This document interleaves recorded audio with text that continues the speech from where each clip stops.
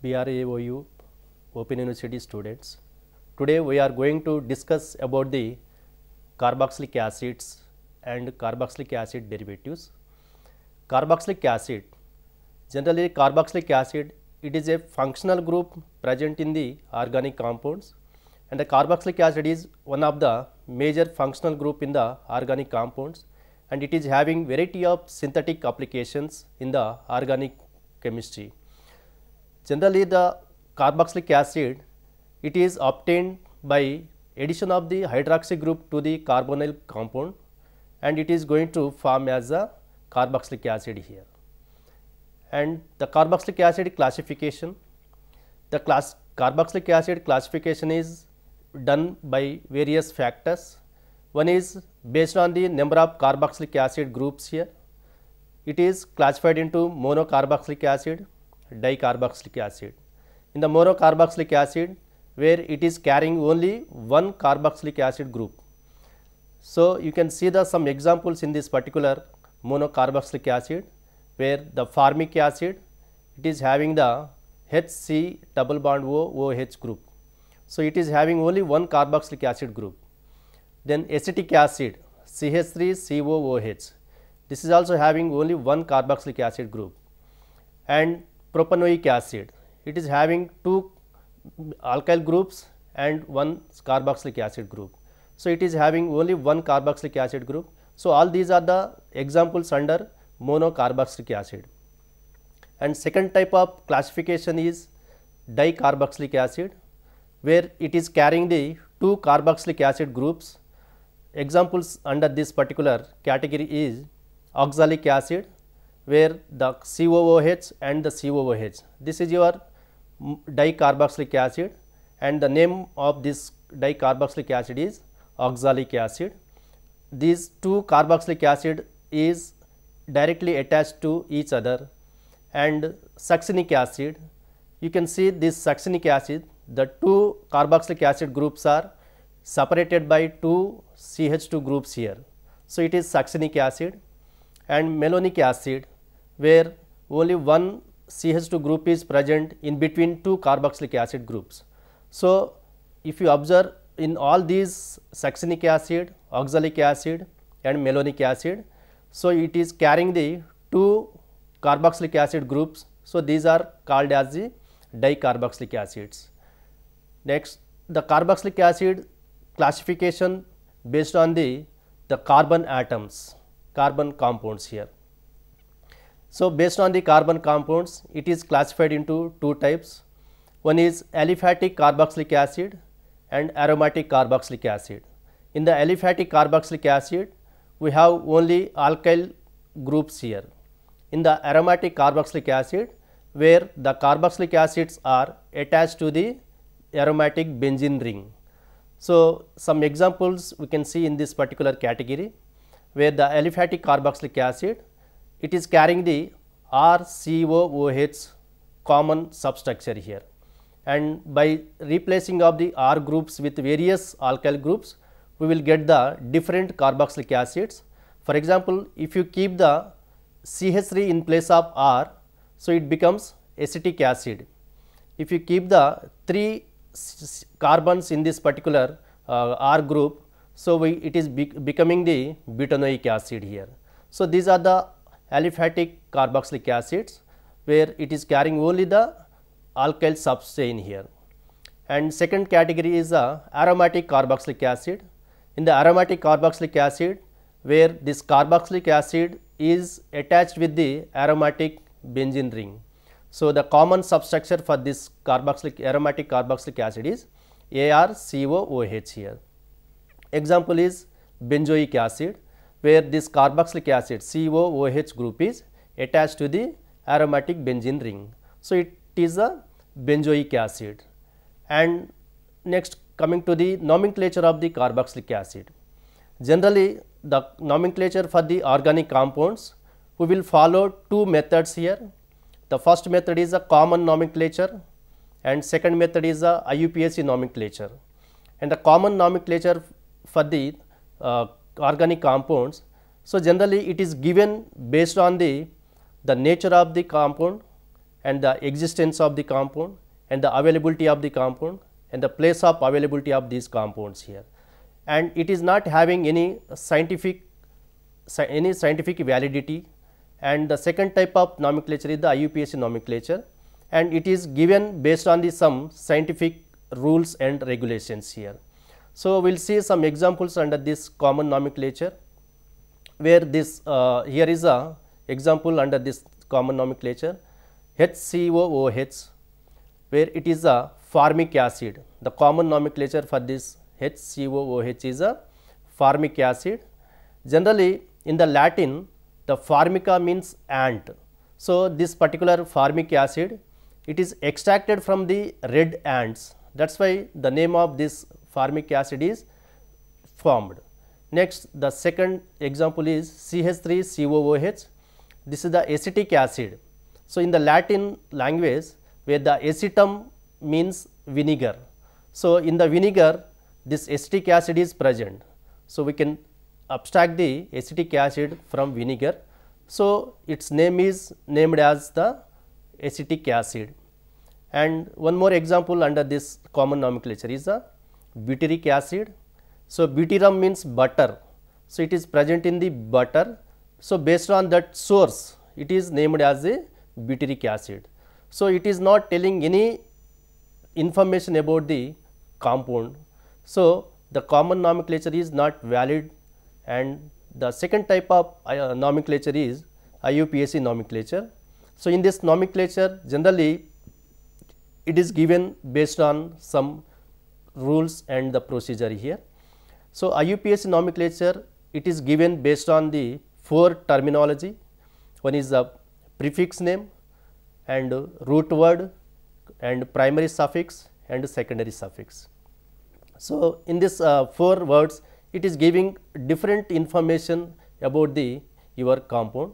Like prefix indicates the nature of substituent present in the compound, and root word indicates the number of carbons present in the compound, and primary suffix indicates the nature of the compound, whether the compound is aromatic nature or the aliphatic nature. So, that information is obtained from your primary suffix, and the secondary suffix, it is giving the information about the type of functional group. So, the IUPAC nomenclature is formed by addition of these four words: prefix, root word, primary suffix and secondary suffix. So, based on this, we are given the IUPAC nomenclature, and we will see some examples under this nomenclature.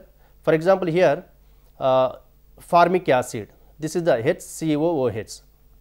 So, in this formic acid, there is no prefix word, and it is having the root word. Root word, generally it is indicating the number of carbons present in the compound. So, it is having one carbon. So, its name is a methanoic acid. And CH3COOH, it is having two carbons. So, the root word is a 2, means eth. So, ethanoic acid, and here is a 3 carbons are there. So, its name is a propanoic acid, means the propane, 3 carbons are there. So, propanoic acid, and here is a butanoic acid. The common name for this butanoic acid is a butyric acid, butter. It is extracted from the butter, but here is a butanoic acid. So, but is a root word name here, means 4 carbons. It is indicating presence of 4 carbons, and here the oic acid. Oic acid is a carboxylic acid, IUPAC nomenclature suffix here. And when you are giving the IUPAC nomenclature, So, generally we will give the numbering to the particular organic compound, and generally the carboxylic acid functional group gets the first priority in the IUPAC nomenclature. So, we are going to give the first number to the carboxylic acid functional group. So, here in this example you can see where this carboxylic acid carbon is getting the first numbering, number 1 given to the carboxylic acid carbon, then the second number is given to this particular CH2 group, and third number is given to the adjacent CH3 group here, like that. So, where you can start the numbering from the carboxylic acid group carbon, and so here it is carrying the 3 carbons. So, you can see its name is a 2-chloropropanoic acid, because it is carrying the chlorine at second carbon. So, this becomes a prefix name here. Chlorine is a prefix name, and 2-chloro and propanoic acid is the name of this particular compound. And here also you can see in this example, you can see it is a 2-hydroxypropanoic acid. So, at the second carbon where it is attached with the hydroxy group, so its name is a 2-hydroxypropanoic acid. And in the dicarboxylic acid also we can give the nomenclature by IUPAC method. So, in this particular dioic acid we call it as a alkane dioic acid. Here is a 2 carbons are present. So, the root word name is a eth. So, ethane dioic acid, and here is a 3 carbons are there, its name is a propane dioic acid. And in this example you have 2 CH2 groups and 2 carboxylic acid groups, and total 4 carbons are there. So, the root word number is a 4. So, it is butanoic acid. So, like that we can give the IUPAC nomenclature for monocarboxylic acid as well as your dicarboxylic acid. Next, the preparation methods of the carboxylic acid. The carboxylic acid are prepared by various reagents and various compounds here. So, the first method where you can prepare the carboxylic acid by oxidation of alcohols and aldehydes. Here is a where we are taking the alcohol RCH2OH.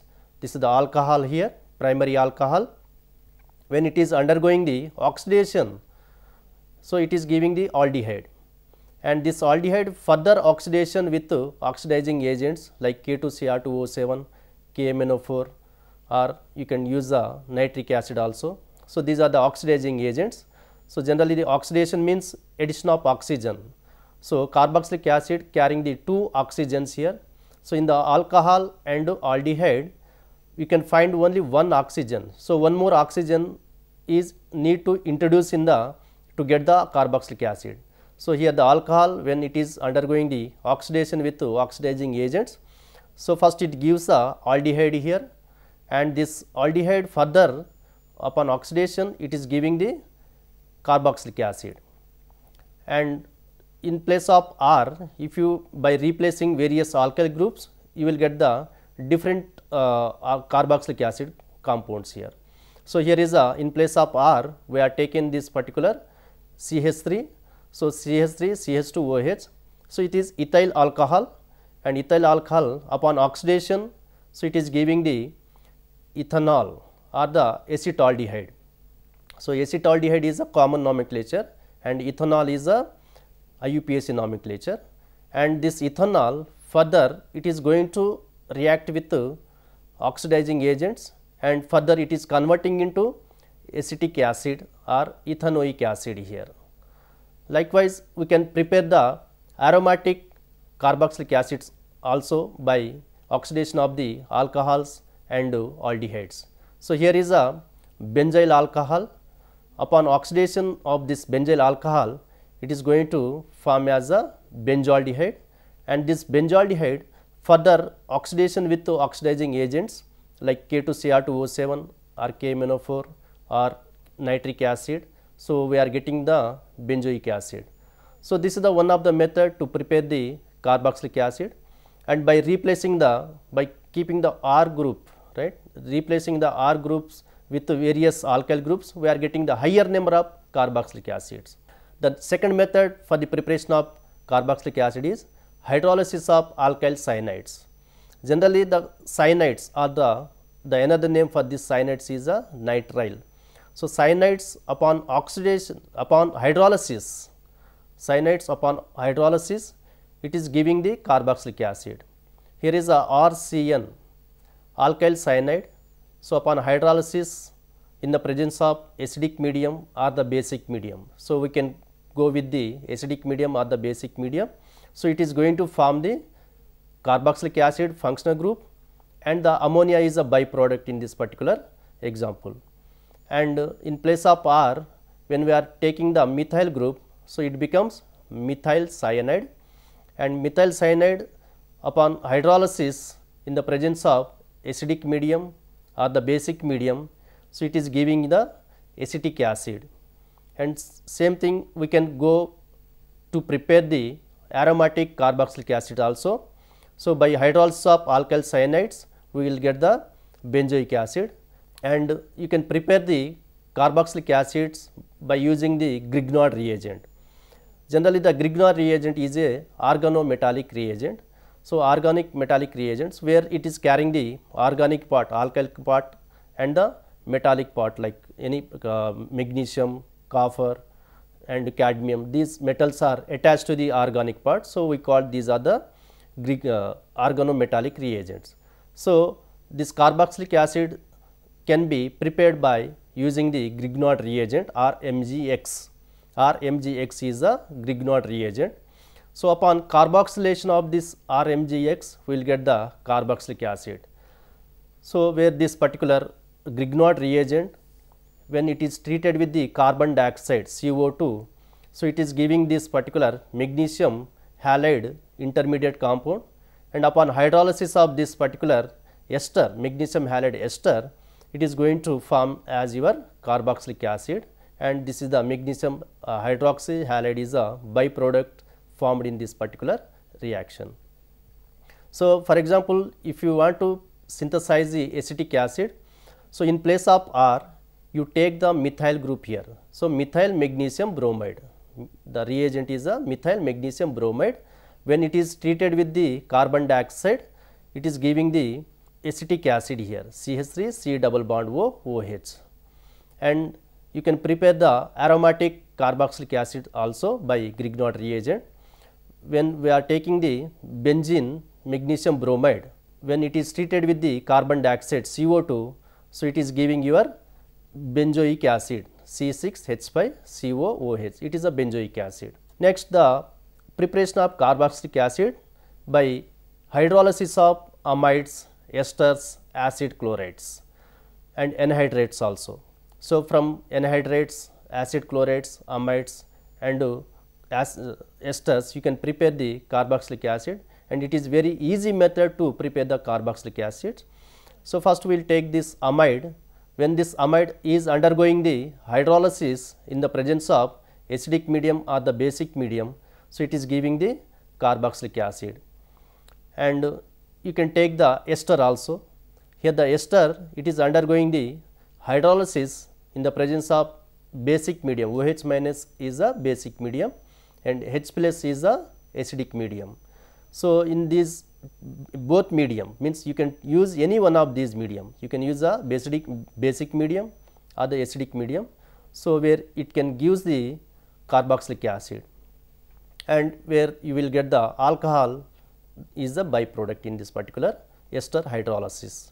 And acid chloride hydrolysis, where it is giving the carboxylic acid is a major product and the hydrochloric acid is a minor product or the byproduct in this particular hydrolysis of amides, anylides, esters and acid chlorides.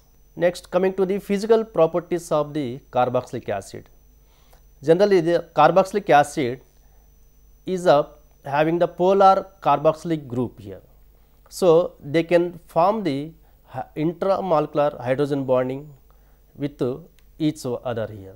So, you can see this particular carboxylic acid, it is forming the hydrogen bonding with water molecule here, right. This carboxylic acid, it is forming the hydrogen bonding with water molecule. So, these carboxylic acids are soluble in the water, and the only lower carboxylic acids can be soluble in the water, right. The solubility is due to presence of this hydrogen bonding, intermolecular hydrogen bonding between the water and carboxylic acid, and the higher carboxylic acids do not soluble in the water because the alkyl part is increases. So, the non-polar group is increases, so it cannot soluble in the water because the water is a polar solvent and the alkyl group is a non-polar solvent, non-polar group here. So, generally the solubility principle is like dissolves like, means polar compounds soluble in the polar solvents, non-polar compounds soluble in the non-polar solvents. But here this particular water is a polar solvent and carboxylic acid, the higher carboxylic acid where the alkyl group is a non-polar one. So, the solubility will be decreases with increase of the alkyl chain of your carboxylic acid. So, the lower carboxylic acids are soluble in the water, and the special characteristic of this carboxylic acid is the carboxylic acid, it can exist in the dimeric form. Here you can see this particular 2 moles of carboxylic acid, they will form the intermolecular hydrogen bonding and they will exist in the dimeric form. Acidic nature of the carboxylic acid. Generally the carboxylic acid, the name itself is telling this is acidic nature. So, in the carboxylic acid where it is carrying the H attached to the oxygen. So, generally the carboxylic acid, it easily donates a H plus ion. So, the acidity means capacity to the donate the H plus ion is the acidity. So, the carboxylic acid is easily donates the H plus ion. So, it acquires the acidic nature to the carboxylic acid. Generally here you see in this resonance form where RCOOH. So, here the oxygen is a more electronegative atom and adjacent to this oxygen it is having the CO group here. Carbonyl group, CO group is a electron attracting capacity, means it is electronegative nature here. So, where the electron deficient nature, so where this lone pair electron on this oxygen, it is going to polarize towards this carbonyl group here. So, this OH bond is, it is attracted towards this carbonyl group. So, where this particular oxygen gains a positive charge and this C double bond O group is formed here, then the where this hydrogen is, it becomes very weak here. So, this proton can be removed easily. In this way, where the carboxylic acid is behaving as a acidic nature. And the chemical properties of the carboxylic acid, the carboxylic acid having variety of applications, and the carboxylic acid, it is having the variety of reactions where it is having the C double bond O OH group. So, we have various of reactions by involvement of the hydrogen and by involvement of the OH group and by involvement of the COOH group and by involvement of the CO group here. So, based on this carboxylic acid group, we have 4 categories of the reactions. One is a proton participating reactions, hydroxy group participating reactions, carbonyl group participating reactions, and complete acid group participating reactions. And lastly, we have the alkyl group participating reactions. So, first we will see the carboxylic acid group participating reactions. So, in this particular, the first one is a proton participating reactions. Proton participating reactions, simple, when we treat with the metals, we get the metal carboxylic acids here. Here is a reaction with metals. When this 2 moles of carboxylic acid is treated with the 2 moles of sodium metal, so it gives the sodium acetate. Here is a sodium acetate here. And when we treat with the zinc metal, we are getting the zinc acetate. So, we are getting the acetate of the particular metals here, and where it evaluates the hydrogen gas in the reaction. Next, the treatment with the bases. So, when we treat with the base, we will get the water is a byproduct in this reaction, and we will get the sodium salt of the particular carboxylic acid. For example, here is a RCOOH. When it is treated with the sodium hydroxide is a base in this reaction. When it is treated, where we are getting the sodium alkyl acetate, and the water is a byproduct. And in place of R, when we are taking the methyl group, so we are getting this sodium acetate here. Next, the carbonates and bicarbonates. So, when we are treated this particular carboxylic acid with sodium bicarbonate NaHCO3, so it is giving the sodium salt of the corresponding carboxylic acid, and it evaluates the carbon dioxide gas and it removes the water. So, here is a 2 moles of carboxylic acid, acetic acid is taken. When it is treated with the sodium carbonate, so it is giving the sodium salt of the carboxylic acid, and it evaluates the carbon dioxide gas, and water is a byproduct in this reaction. So, same way when we are treated with the calcium carbonate, so we are getting the calcium acetate is a main product here, and it evaluates the carbon dioxide gas and the water. Next, the reaction with organometallic compounds. So, here the carboxylic acid, when it is treated with the organometallics like RMgX Grignard reagent, it is giving the alkenes is a major product, and same way when this particular carboxylic acids are treated with the alkyl lithium organometallic reagents, so it is giving the alkanes is a major product in this particular reaction. So, where because in this particular Grignard reagent are like Gilman's reagent, alkyl lithium is called the Gilman's reagent. So, where the alkyl group is acting as a nucleophile. So, this nucleophile is attacking at carbonyl center of your carboxylic acid, and it gives the respective alkane group here. Next, hydroxy group participating reactions. In this particular example, we have various formation of the products here. So, where the formation of acid halides, where this RCOOH carboxylic acid, when it is treated with the phosphorus pentoxide, it is giving the RCOX. This is the acid chloride. When we are taking this methyl, right, in place of all R group here, right, acetic acid, when it is treated with the thionyl chloride SOCl2, so it is giving the acetyl chloride CH3COCl is a acetyl chloride, and the sulfur dioxide is a byproduct in this particular reaction. Next, ester formation reaction. When this particular carboxylic acid is treated with alcohol, it is giving the ester as a major product, and the water is a byproduct in this reaction. And when we are treated with this particular acetic acid with ethyl alcohol, acetic acid, when it is treated with the ethyl alcohol, it is giving the ethyl acetate. So, it is giving the ester. Ethyl acetate is a ester compound by removal of the water molecule. And anhydride formation. When the sodium salt of carboxylic acid is treated with acetyl chloride, so it is giving the acetic anhydride. And amide formation. When this ammonium salt of carboxylic acid, when it is heated at a particular temperature, it is giving the amide RCONH2 is the amide by removal of the water molecule.